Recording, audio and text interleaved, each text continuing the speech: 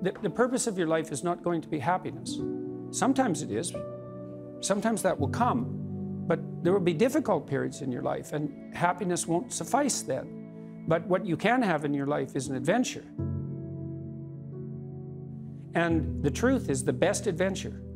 There's no doubt about that. And there's a couple of reasons for that. One is, you don't know what's going to happen if you say what you think. Now, I don't mean incautiously, and I don't mean provocatively or any more than necessary. You don't know what's going to happen, so that's very adventurous.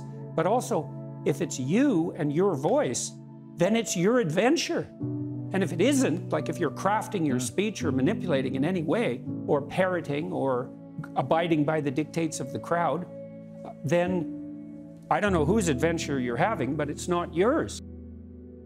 We're not having a fight about who has the right to speak freely. We're having a fight about whether or not your claim that free speech exists is nothing but a masquerade for your willingness to dominate and use power. And the only reason they ever derived that to begin with is so they could exercise their power. There's no such thing as free speech. That's just a lie to mask a power claim. And that's a way worse, cynical criticism of the notion of free speech than you can't speak because I don't agree with it. The people who need assertiveness training are often people who are too agreeable, compassionate, polite by temperament. Now, the problem with that is that they let people walk all over them because they don't stand up enough for themselves. And the consequence of that is they get resentful, and then they get bitter, and then they get conniving, and then they'll mob. They push themselves beyond their limits, and then they won't even recognize the limits because they feel, well, if I'm not doing everything for you, then I'm not a good person. It's like, no, a good person does a little for you. Like if I'm acting properly with you, say in this conversation, there's something in it for you, and there's something in it for me, right? And we want that to be reciprocal. And so the cost of me bending too far in your direction is that I'll become bitter and resentful and conniving. And resentment is an unbelievably toxic state of being. Let me tell you something you already know. The world ain't all sunshine and rainbows. It's a very mean and nasty place, and I don't care how tough you are, it will beat you to your knees and keep you there permanently if you let it. You, me, or nobody is gonna hit as hard as life. But it ain't about how hard you hit. It's about how hard you can get hit and keep moving forward. How much you can take and keep moving forward. That's how winning is done. Now, if you know what you're worth, now go out and get what you're worth. But you gotta be willing to take the hits and not pointing fingers saying you ain't where you wanna be because of him or her or anybody. Cowards do that, and that ain't you. You're better than that.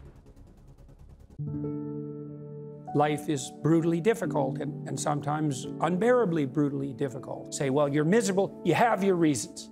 And they might be deep reasons. But if you let the misery demoralize you and make you bitter and cynical and cowardly and make you withdraw, then first of all, that's a failure in the highest sense on your part, and all it's going to do is make everything worse.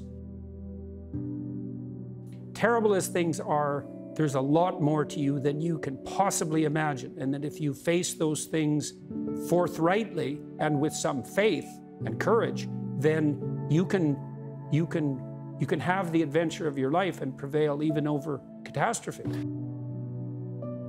I think it's a corollary of an information overload theory. One of the advantages to having the computational power we have is that everything is at your fingertips. And the disadvantage is that everything's in your face.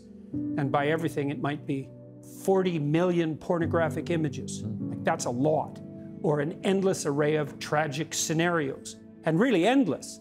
And so that's a problem. And the fundamental problem is, how do you handle the fire hose of information? And no one really knows the answer to that.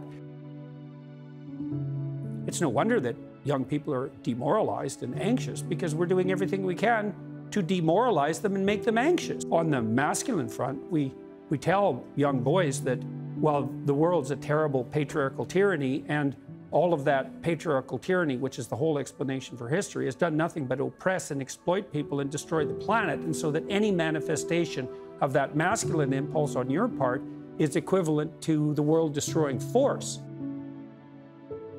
Well, I think, first of all, that annoys narcissistic women no end. Also, it frightens a large number of women because many women have never had a good relationship with anyone masculine in their life.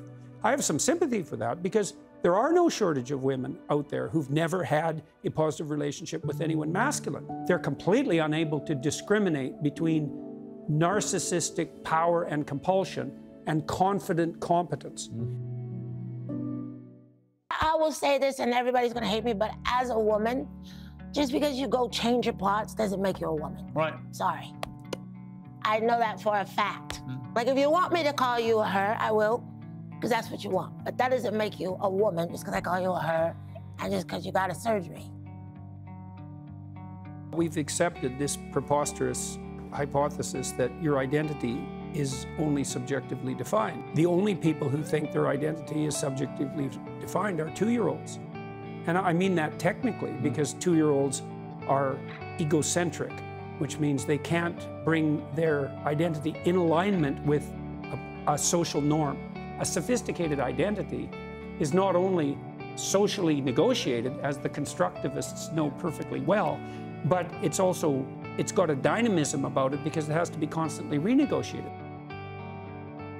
Queen Elizabeth stood for or embodied a whole set of virtues, which is the right way of thinking about it, that aren't in the least bit fashionable, but in fact they're the inverse of fashionable in some sense, but are desperately needed.